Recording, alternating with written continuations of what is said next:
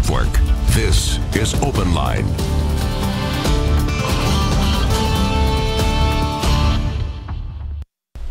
Hello everyone, welcome to Open Line. I am Ben Hall. Good show tonight. As we speak right now, the legislature is in a recess.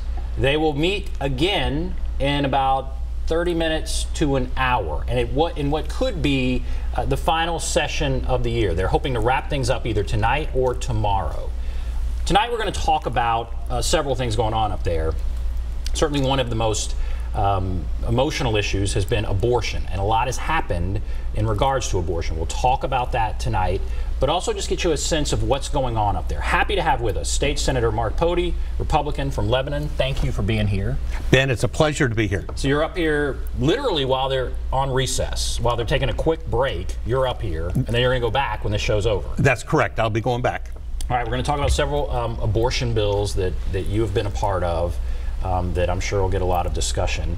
But let's just get a sense of what's going on up there. Do you expect to wrap up tonight? Ben, we will be done in the Senate, we think, to have everything done. But there's one bill that's kind of holding us back and forth, and we're debating back and forth between the House. So that could bleed over into tomorrow. There's probably only about 8 bills left, but the biggest one right now is the teachers. There's been a huge fiasco with the testing that went out throughout the state. And we want to make sure before we adjourn that our students and our teachers are protected from any kind of test scores that may have adversely affected them. What you're talking about is Tennessee Ready, yep, and the problems with that testing. They started, I think they started testing last week.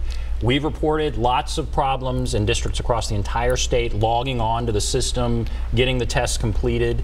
And this is a big deal because teachers and principals and a lot of people are judged based on how students do on these tests. That's exactly right. Now, I got to tell you, we have made a lot of progress in Tennessee over the last few years. Where we were back in 2010, we were kind of rated in the 48th, 49th spot in education, and we have moved up dramatically from that spot. And it's only because of the good work that our teachers have been doing, and they've been doing fantastic. So when something happens that could affect them, we don't want to take any momentum away from them or hold them accountable for things that was beyond their control. They have got their students ready. The students have been studying.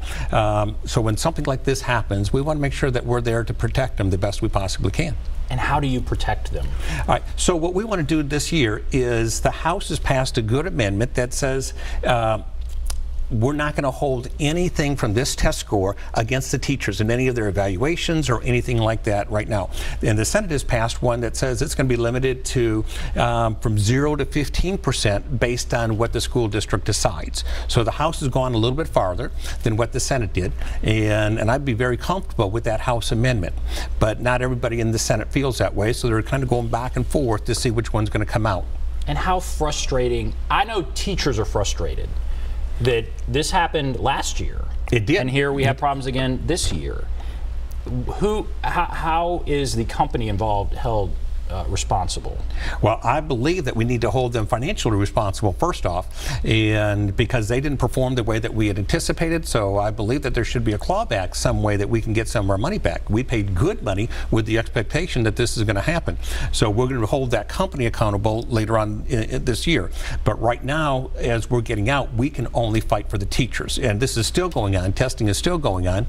So in the middle of this, we don't want to abandon ship today. Let's finish where we are, finish these test scores and such, and then hold the company accountable shortly.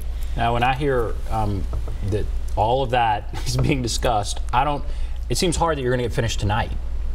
It is, although we've been actually working on this now for almost the whole week last week as well as this week. So it's not like this is the first time we're doing it. This is the time that we're trying to put everything together. And what we did at the end of last week, we felt fairly comfortable with it. But as we're talking to teachers and students and parents, we don't think we've gone far enough. So we want to bring that safety net, that bridge around them a little bit more and secure that a little bit more so we can assure them that what has gone on by the state is not going to be affecting them in their careers and their grades. So we want to be very cautious to do it right. And do it right is important. This time when everybody's trying to get things done and get out and the session is wrapping up, bad things can happen. Absolutely. And I would rather get it right than get out. if it takes me another day or two, I'm very comfortable with staying a little bit longer to make sure we're getting it right. Unfortunately, I'm only one, and it's got to be the majority that's got to do this, so it's not just me. And right now, it is not on the floor for us. It's in a calendar committee, so we've got to try and find a way to get it out of calendar committee, get it back on the floor for us to vote on it. And if we can get it back, I think we'll have the votes in the Senate to actually pass this bill to protect teachers even more. And is there anything else? So that's huge. That's going on right now. We're going to talk about these abortion bills, which are huge. Aside from those issues, what else would you say were headlines this year, or just maybe it's still outstanding at this point? That is by far the biggest one. The other one would be the opioid crisis. And we have a real crisis here in Tennessee. We have to address how can we take, and it's not just kids or people on drugs, that we would think would be teenagers or in their 20s. It is across the board. They can be, 30s, 40s, 50s, and 60s that are actually addicted to these drugs.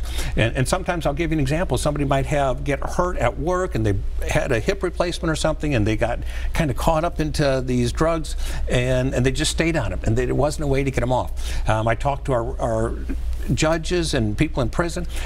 They're overcrowded with people in drugs. If we can find a way to address this in a common sense way, I think it's going to help the state across the board. I will tell you, there's a lot of companies that come in and talk to me, and they say, we need good qualified workers. And one of the things that's keeping them, some of the people that need jobs, is this drug issue. I was with one company, and they were telling me, Mark, we have these random drug tests, and we have so many people fail that we actually announced a random drug test for next Friday. And we announced it, that it was a random drug test, and we still had people fail. And we've got to find a way to do that. Now, the governor has taken $30 million to address this issue, and we're working hard to see if we can't come up with some solid, positive solutions in law enforcement and education and prevention to make a difference to our citizens today. On this show, we've had representatives from the governor's office and state government talking about his plan. Did that plan pass? It passed. So that did pass. It did pass. Now, there might be a couple of unique twists to it or whatever, but let's say 90% of what he wanted, he got. And is there anything out there, because the other thing we get from callers is people are frustrated that the drug companies aren't held more accountable. They have sat back for years and just watched profits soar.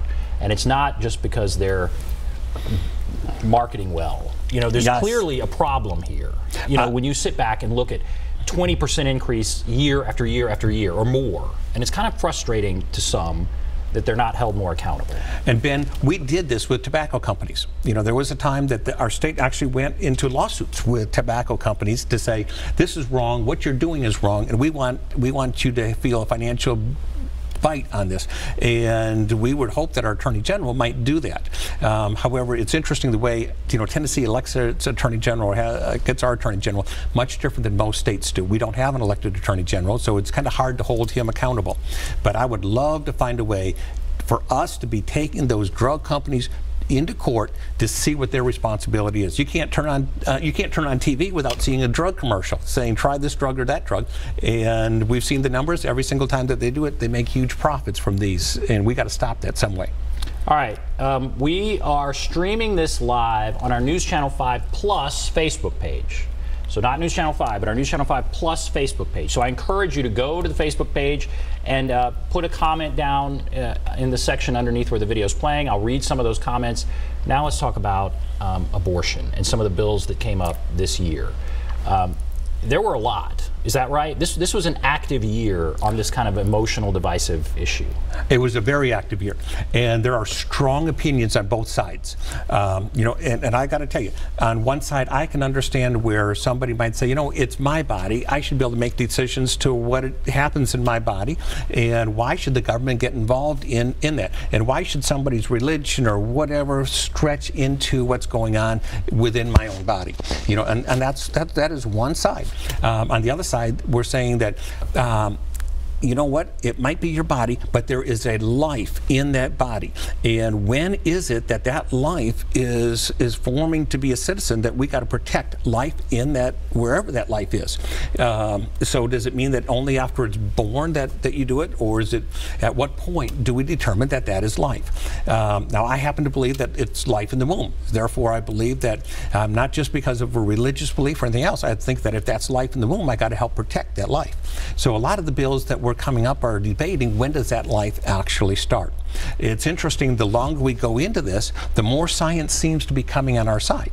And we're watching that the younger the people that we talk to, the more likely they're going to be on our side, because they get to watch the advancements in medicine and such. So we're seeing that change. The younger the people, the more pro-life they're becoming. One of the pro-life bills, and you're pro-life, one of the pro-life bills was something called the heartbeat bill. Yes. And this bill has changed. It has. Let's talk about how it was when it was initially put forward. Okay, so the heartbeat bill said that as soon as there was a heartbeat detected, then that would be a life, and you could not murder that life, or you couldn't kill that life or abort that life. And it did not have the votes in the General Assembly, either the House or the Senate, to pass it that way. So we had to start talking about what would be appropriate, where we felt we had enough votes to bring something forward. That bill, as written, if a heartbeat's detected, there cannot be an abortion, would have been contrary to what the Supreme Court has said, what Roe v. Wade says. Absolutely. Roe v. Wade says what, 24 weeks? Yes. Essentially, abortion is allowed up to 24 weeks. That's correct. Heartbeat could be detected after what? 5 weeks? Between 8 weeks? 5 to 8 weeks, you can get a heartbeat, yes. So there was not enough support for that, in part because people felt like it was unconstitutional, is that right? Well, you know, it's going to be interesting, because as medical advances continue to go, the Supreme Court's changed their positions on other issues as well. And I think there will be a point in time where they're going to say, you know what, we might be wrong on this issue, so when it does go back to the Supreme Court, it could be a different ruling depending on who's on that court at that point. And that could overturn Roe v. Wade. We just don't know at that point. And so that bill never made it through, so we got to just readdress it, and that's what we did in committee. We said, if there's an ultrasound performed on a lady that's expecting a baby, that ultrasound, the results of that ultrasound has to be offered to be shown to the mother, or the expectant mother. It doesn't. Now that's a dramatic change, because that seems, it has to be offered to be shown. Yes. Could she just say, nah, I don't want to see it? She could say, no, I don't want to see it. That's and wouldn't they offer it anyway? Why would an ultrasound be done and it wouldn't be offered? Because typically all the results show that if the mother were to see the ultrasound and she can see the hands and the feet and moving, and she can see there's a heartbeat or something that's actually happening, they're less likely to go on and go through with the abortion. But how often is an ultrasound done and then there's an abortion and they don't see the ultrasound? I mean, how often is there an ultrasound done and the person never sees the ultrasound? So what we've done in the second part of that same bill was to say, if there's an ultrasound done and abortion thereafter, they need to report that to the state. And so we're going to start knowing those numbers, because we don't know how often that happens, and the bill is going to say at least we're going to have a tracking mechanism to know how often that is. So I can answer that question in about a year or so, but right now we just don't know those numbers. And then opponents of that say that what that does is just put the woman who's going through a tough time, who's making a tough decision, it's her choice to make this decision. It's not an easy decision. It puts more emotional stress and strain on that woman.